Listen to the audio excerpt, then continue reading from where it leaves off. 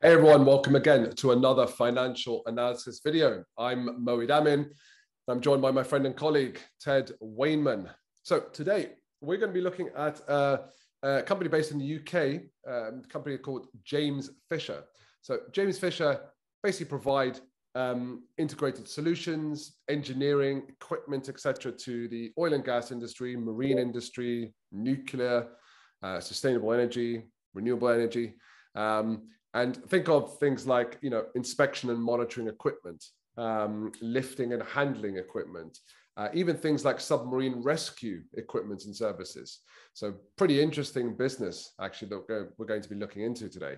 Now, they're a UK company which was founded in 1847, so been around for a while. And this company, interestingly, came as a request from two people, two of our viewers, and one of whom asked an interesting question around looking at the debt and, how EPS rose along with the share price until December 2020. So he's asking a question, which is, how did the debt help the rising headline EPS? Great question. And we're going to cover that.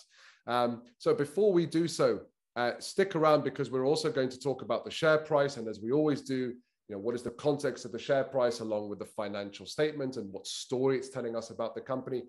Remember, we're here only in this show is really focused at raising your financial acumen and knowledge. Finance is the language of business. And if you are interested in growing as a business person, you've got to learn the language of business. So whether you are in investment, whether you're sales, whether you're in your career, and finance is a big part of your career growth, this is the show for you. So don't forget to like, share, and especially subscribe and hit that notification button. And just like our two viewers, if you have a company that you would like us to analyze because you're really interested in them, do leave a note in the comment section, give us some context, and make sure to subscribe because you will get notification for when we publish that analysis. So on the share price, floated in 1995. If you invested back then, you'd be sitting on a profit or an increase of 425%. Pretty nice. If you invested 5 years ago, story would be different. You'd be down by 77%. And a year ago, you would be down by 61%. So stick around because there was quite a bit of a rise and then quite a bit of a drop in recent times as well. So we're going to talk about that later on. So why don't we cover that then? Let's analyze the financial statement for you and answer one of our viewers' question around EPS and debt and how that's risen. So Ted, please take it away. Hi, Moeed. Good to see you and welcome to all of our viewers. I hope you are all well. And here we go, James Fisher & Son. So once again, as Moeed mentioned, we are going to be doing the financial analysis. Our aim is to improve your financial literacy. So can you read and interpret the financial numbers? So if you want to know more about this company, and I have to admit, I know very little about this company, but there's a lot of information here, who they are, what they do, which markets they're in, what solutions they're providing, how they're providing it, who's providing it, who are their main customers, and all the other bits and pieces you want to know about a company, they are there.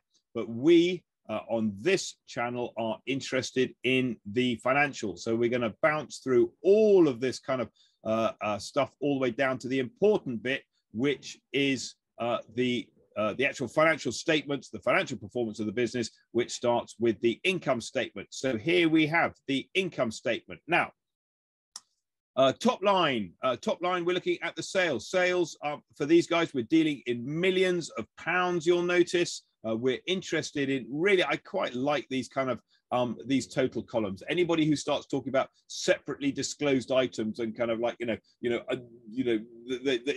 doesn't often happen kind of talk. You just see that it happens pretty much every year. So I have to admit, I really kind of ignore anything which is exceptional items and separately disclosed items and just look at the core business numbers.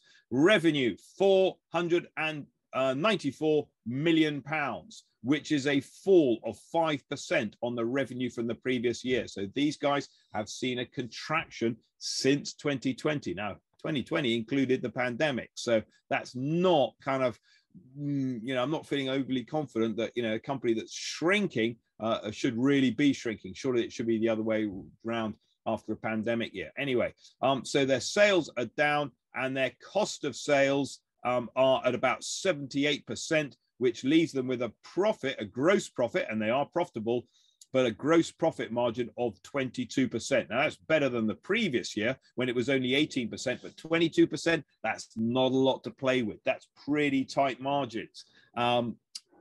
You know, again, it kind of depends on the industry you're in. And these guys, you know, they're supplying marine services, obviously very expensive. But you've got to remember that these guys, you know, that there's not a lot of wiggle room there. They kind of, you know, they're getting closer to the supermarket kind of, you know, razor thin margins rather than the kind of the Coca-Cola, oh, we got lots of margins to play with. And these guys are suffering from that as a result, because you'll see their admin expenses are greater than their gross profit, and therefore they are booking an operating loss. So they are operating at a loss. They were operating loss in the previous year. They've managed to cut some of those costs, which is good, but still they're operating at a loss. And an operating at a loss is not good, especially when you've got debt and you need to be able to service the debt. So here we have a company that they've got debt, and our friend, our subscriber said, look, you know, can you have a look at that debt? They've got debt. It's they're paying £8.3 million a year interest, almost the same as the previous year of £9 million. So the interest bill 8.3, but they're operating at a £20 million loss. So this is not looking too good. If you're making a loss and you can't service your debt, at some point, you know, you're going to run out of road and it's going to be game over. It's a kind of Thomas Cook moment. And, you know, for those of you who are interested in Thomas Cook, we do have a video on that. And the warning signs were back in 2010 for a company that went bust in 2019. So this could be the warning signs. Okay. I'm not saying it is, it just could be a kind of like, you know, this is a ding-a-ling alarm bell. Little bit of a tax credit, but it doesn't really matter. They are making a loss. There is their loss. The loss has come down from the previous year, but they're still making a loss. Now, earnings per share. Look at the earnings per share. Now, the earnings per share has not, has increased. But it's gone from a kind of a negative, a loss. So when we talk about earnings per share, we should really be talking LPS, loss per share. The loss per share has gone from 114 to 55. And the reason that it's gone from 114 to 55 is the reason it's got better, it's almost halved, is because the profit, or rather the loss, has halved. They've halved it from about 60 million to 30 million. So 60 million to 30 million, 114 to 55. You know, you're basically looking at halving. So it doesn't look to me like there's been a big change in the equity. So in terms of the comment that we got, it's kind of like, you know, can you tell me how the debt has changed the EPS? The answer is debt doesn't affect EPS. Earnings per share is literally earnings. That's the profitability compared with the number of shares in issue. It's the only thing it's got to do with debt is debt has a cost, the interest cost, and the interest is deducted in arriving at your earnings per share. So the only effect that debt would have if somebody was doing a debt for equity swap. So if they had lots of shares and they borrowed money to buy back those shares and have less shares, then they can use debt in order to boost their earnings per share. Now, you know, you want to look out for companies that are doing that. They're artificially, you know, inflating their earnings per share by a debt for equity swap. But these guys do not look like they are doing that. Now, we'll get confirmation from that when we look in the balance sheet. So income statement, not looking too good. Let's go down to the balance sheet and see how that's looking. Here we go. So here is the balance sheet. We're looking at the left-hand two columns. So we're really interested in the group here. We'll not worry too much about the company. And the group, you can see the assets. Well, the assets have shrunk. Okay, and it looks to me like the assets have probably shrunk. You can see that they've got this property, plant and equipment and the goodwill. Now, either they are selling their assets or they're just allowing those assets to depreciate in value. And we'll find that out when we look at the cash flow statement. But it looks to me like, you know, they're kind of, you know, maybe they're just making a profit, a loss. They haven't got the cash. They've got too much debt. They can't borrow anymore. The shareholders don't want to put any more money in. They're struggling to reinvest. Is this the sign of a contracting business? That's a question rather than a statement. So non-current assets, not looking too good. They're starting to shrink. The current assets also, it's shrinking. You know, they still got cash in the bank. That's okay. They, you know, it's down from 93 million to 68 million. They've still got 285 million of current assets. and compare that to the current liabilities, they're still liquid, okay? They're still okay, they're still alive, they can still pay their bills as they fall due. And you'll notice that they've got a little bit of current liabilities. So in their current liabilities, it's mainly trade creditors, okay? So they've got inventory and trade receivables, which they're trying to sell and turn into cash, or collect the money in, they're turning it into cash, and then that cash will be used to pay their suppliers. So liquidity is not an issue right now, but it looks to me like, if we look at their liquidity ratio, for example, it looks to me like, you know, it's about the same as the previous year. But I'm not convinced I really want a company to go, this company in particular, to go much below that. So on an acid test, which is where you eliminate inventory, that's this number here, you just take that out of the equation, we end up with a ratio of about 1.18. So they probably don't want to go much below that.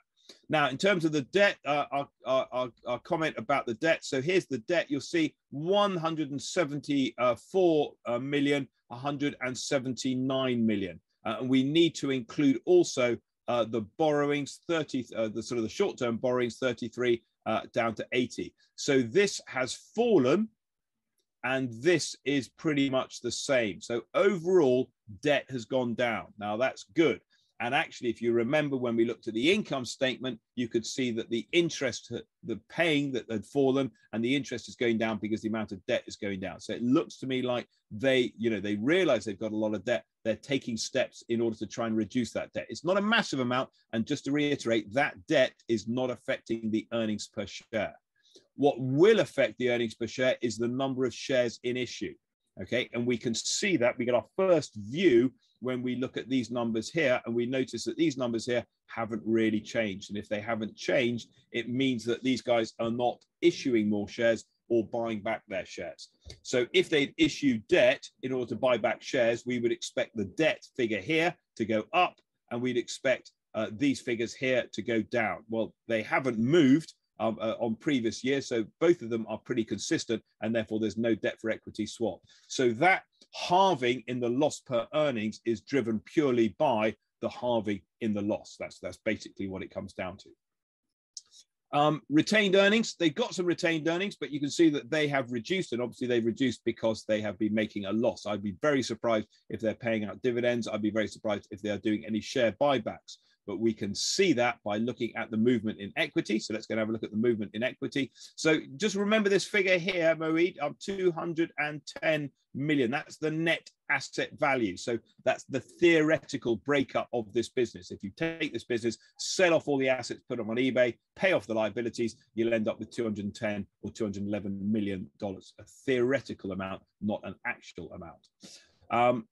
Here's the cash flow statement. Now, they are generating cash. So that's our first piece of really good news. They are generating cash, a little bit down from the previous year, but they are generating cash. And mainly because of this sort of depreciation amortization and this thing called separately disclosed items, excluding amortization.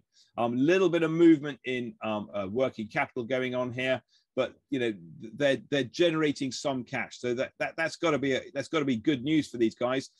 In terms of their investment, their sort of capex. So the actual you'll see that they've been disposing. Here we go. They're disposing of some property, plant, and equipment. Doesn't look like they're buying a lot of property, plant, and equipment. There's a little bit of purchase going on. Again, we might compare that to the depreciation amortization. So if you're depreciating your assets at 44 million and you're only buying 22 million, you're not replacing your assets, okay? And that's a consistent number. So if you look at that and you see that kind of relationship on a consistent basis, again, it's just a kind of ding-a-ling-a-ling. It's an alarm bell that says this is potentially a shrinking business, so to speak.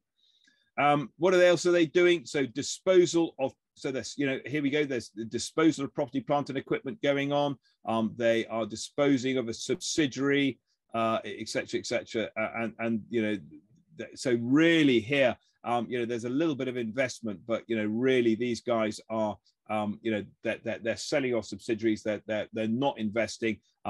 They are you kind of get a sense of they're kind of, drawing up the bridge and kind of cutting everything to the bone, and survival is uppermost. Last section is their financing activities. So they did do a little bit of share capital, but really, that's nothing to write home about. That's teeny amount. So they got some financing costs.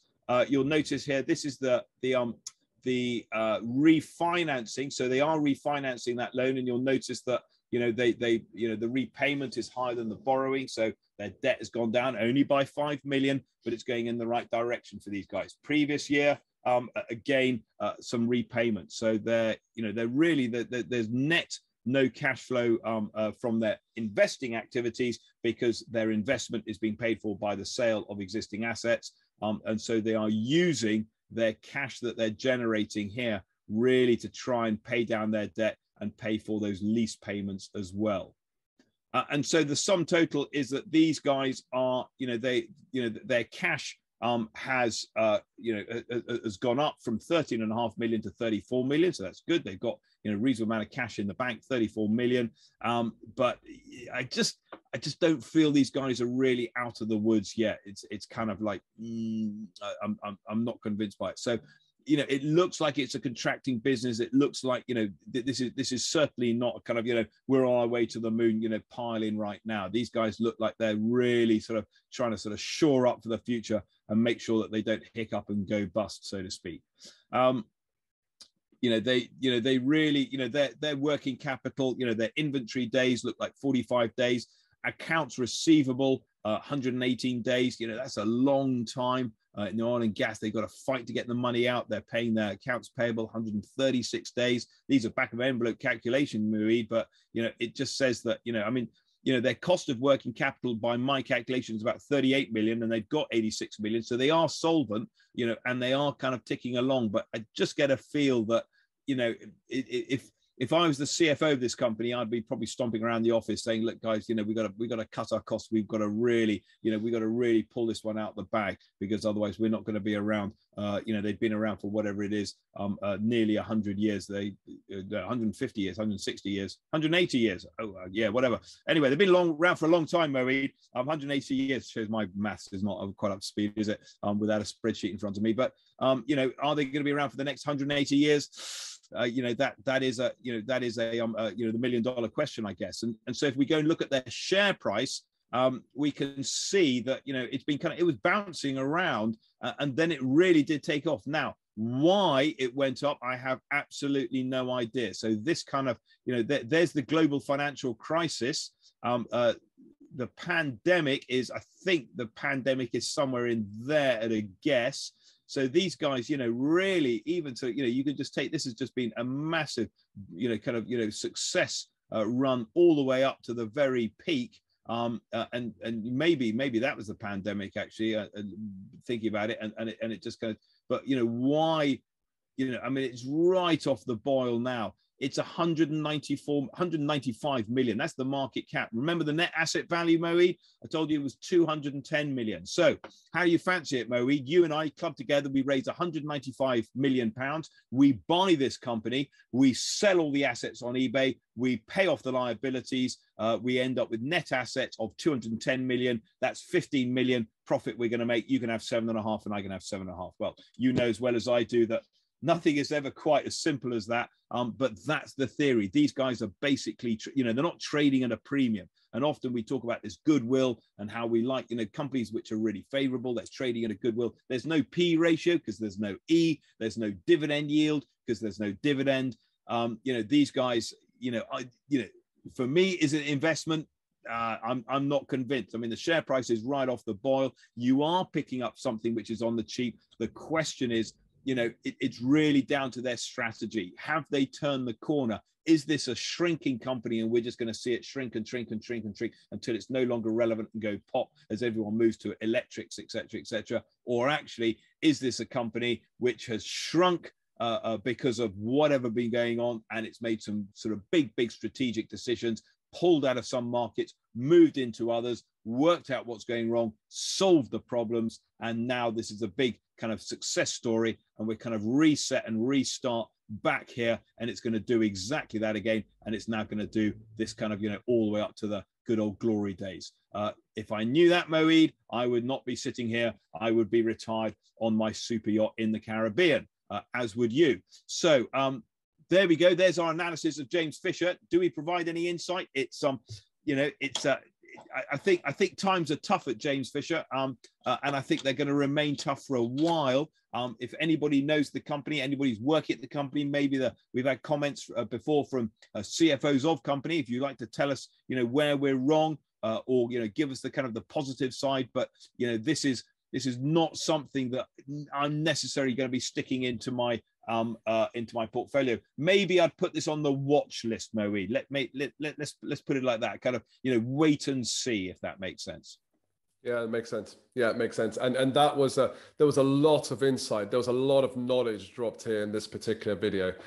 So if you need to go back and re-listen to this video again, take some notes, I strongly recommend you to do. If you're a salesperson, there was so much in there. We always say, you can understand the character of the company almost as if it's a human being by reading its financial statement. And the characteristics you're going to get from this is we're being very careful with our spend. We're hunkering down. And if you're a supplier or looking to sell to this company, this is the video for you to really watch, because you will start to get some insights into, why negotiations may be a bit tough, why payment terms might be a bit tougher, why you're probably not getting responses, why sales cycles are taking longer with this type of company. There you have it right there. That really tells you the information. So great video, I think, for any of those that are interested in this business. If you have a company that you want us to analyze, again, whether you're investing in them, selling to them, joining them, or whether you're trying to improve your financial acumen, whatever the reasons may be, do leave a note in the comment section, right? And give us a question or tell us some context, as one of our viewers did. And you saw we answered the question for that person. So we answered that question. So yeah, do leave that note in the comment section. Like, share, subscribe as always. So let's until the next video. Thank you, Ted. Thank you, everyone else. We'll see you on the next company that we analyze. Good to see you, Moeed. Catch you later. So I hope you enjoyed that video and found it useful and informative. Now, if you want to know more about what I do, then you can visit Talk Financials and find out about the training workshops and the clients that I work with. And the QR code is on your screen right now. If you are interested in being able to do this yourself, to do some financial analysis, there's a couple of resources. There is an online workshop. It's available on my website, or you can click on the QR code and it'll take you straight through to this online workshop where you can learn to read and understand and interpret financial information yourself. Alternatively, there is a book available at all good bookstops, particularly a very big online one, and the QR code once again will take you through to the opportunity to buy the book, and there is also a Kindle edition. Otherwise, that's everything from me. Please don't forget to like, share and subscribe to the channel. More subscribers means that you're going to get notification about new videos coming up, and also the opportunity to ask questions, and do recommend any videos any companies that you'd like me to analyze for you. I think we've got a couple of suggested next videos coming up, so please do take the opportunity, have a look at the other videos, and don't forget to like, share and subscribe to the channel, and I will see you on the next video.